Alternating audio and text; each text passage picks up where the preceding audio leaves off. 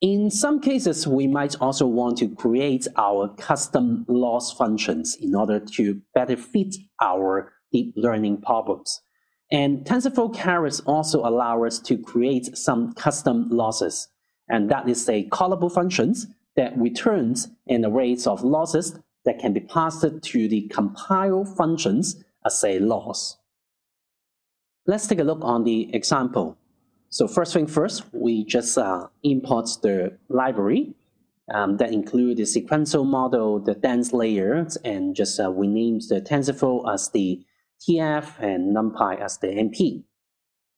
And then we just create the input and output value, and we create a sequential models with 2 layers.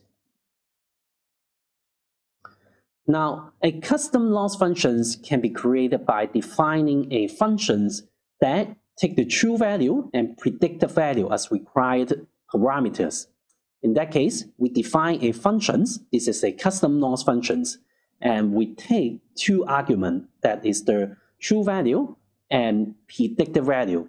And the function should return an array of losses, and that is then array of the losses.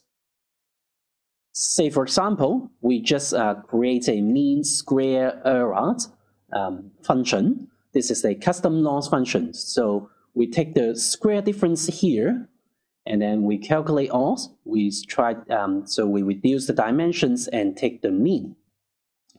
And now we will return you the MSE here.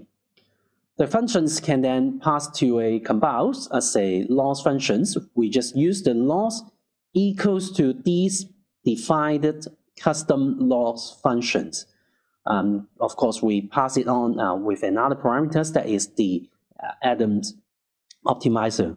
And if we compile and if we run it, fit the models, and just to give you a comparison between the custom MSE and built-in NFC, you can take a look on the differences. And actually, they are the same. And you can see they provide you the same loss value.